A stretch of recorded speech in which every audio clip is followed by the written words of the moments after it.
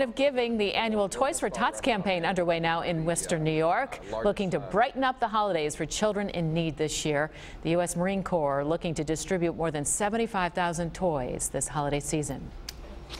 We collect new unwrapped toys at different locations.